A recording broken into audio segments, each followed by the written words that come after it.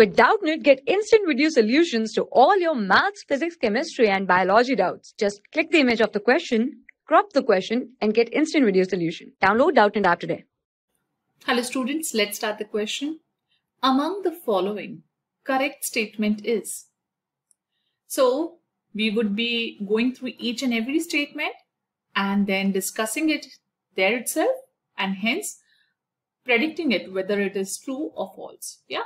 So here goes the first statement. The salts of the metal sulfides are lyophilic. Now, the very first case. Which are the salts of metal sulfides? Can we have any examples? Yes, of course. We can have examples like arsenic sulfide.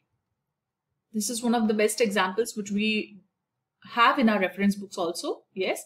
So we have metallic sulfides like arsenic sulfide, or we could have any other metallic salts also like FeOH twice, that's iron hydroxide. Yes. So metal sulfide salts are not lyophilic.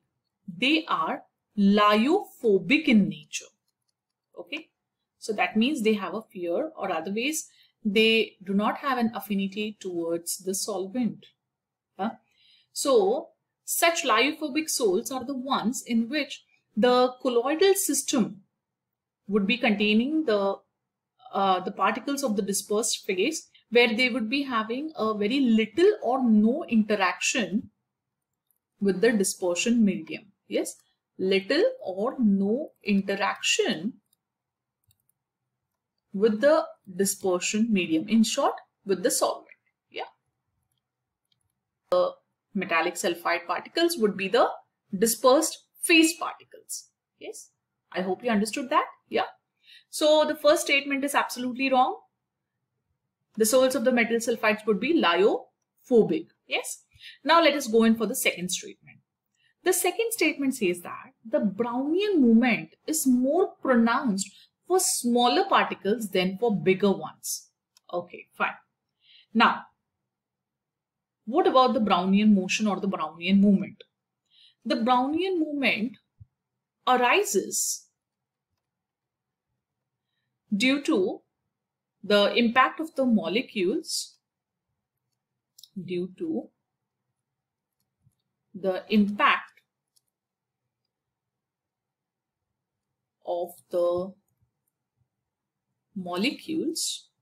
yes, of the dispersion medium. Let me abbreviate dispersion medium as DM, yes, with the colloidal particles, yes, with the colloidal particles. Okay. So what I mean by impact, it's the collision, of course, yes.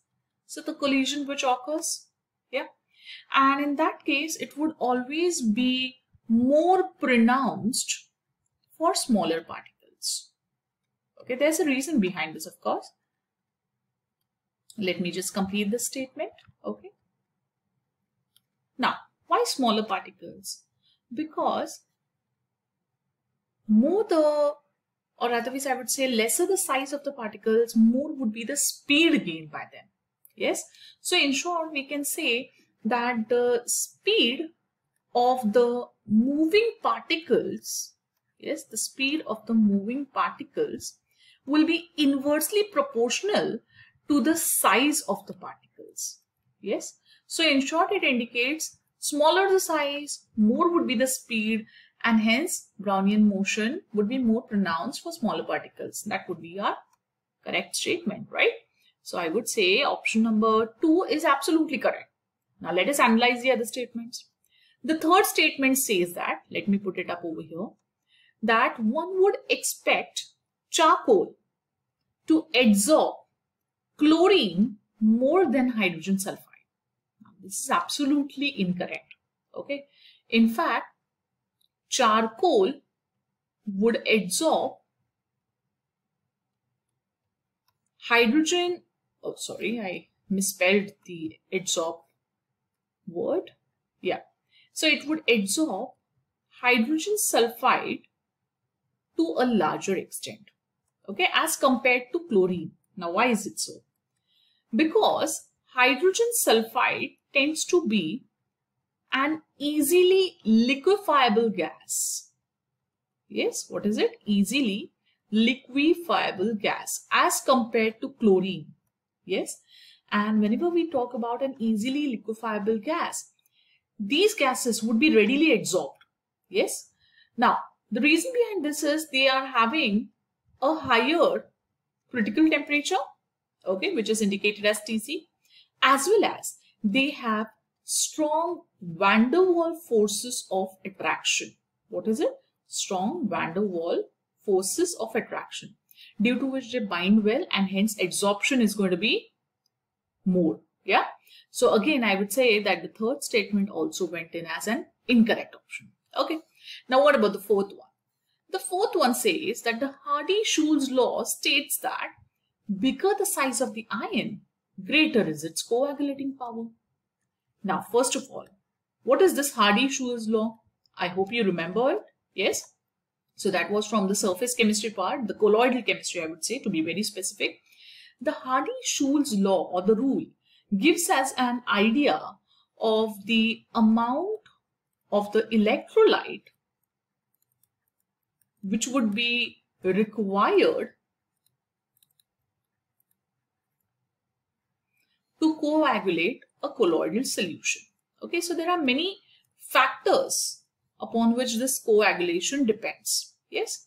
So for instance, we can say that if at all we were considering the charge, the valency part. Yes. So we would always say that greater the valency, more would be the coagulation. Okay. So similarly, in that case, we can say that smaller the size, more would be the coagulation. Yes. Or otherwise, if at all we want to talk about the bigger factors, yes, more will be the coagulation. Yes. So bigger factors means we would be speaking about the bigger charge. Yes. The greater valency. Okay. So that would definitely bring in more coagulation. So again, the fourth statement is also incorrect. So we have only one statement which is correct, and that is about the Brownian movement, which is reflecting in option number 2. I hope you understood the explanation. Thank you. For class 6 to 12, IIT JEE and NEET level. Trusted by more than 5 crore students. Download Doubtnut app today.